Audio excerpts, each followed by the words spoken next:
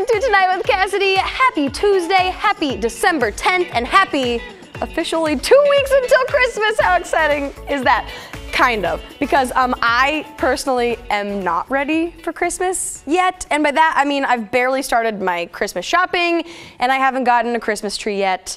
And honestly, I'm kind of not sure if I will. Like if you asked me a few weeks ago, I would have said, yes, of course, this year I'm gonna go chop down a tree myself. And then Thanksgiving happened, weeks get busy, time's passed, and here we are 2 weeks from Christmas, and I'm only gonna be in Portland for one of those weeks, so do I still get a tree?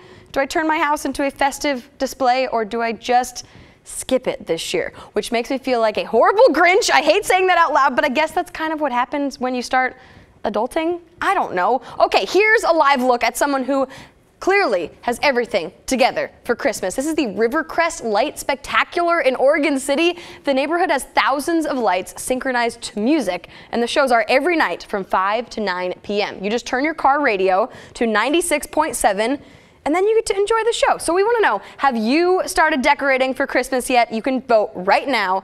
Go to kgw.com/vote or open up your KGW app. Have you started decorating for Christmas? The options are, I started on Thanksgiving, which apparently you are all such overachievers, 100% right now, or I never took down my decorations, nope, or I'm skipping this year. I'm not holding my phone, but I might. Whoa, oh my gosh, those lights are going crazy. I wish we could take a live feed of the radio to hear what the music is. So we will tell you how you can share your Christmas light displays with us a little later in the show. That's beautiful down in Oregon City.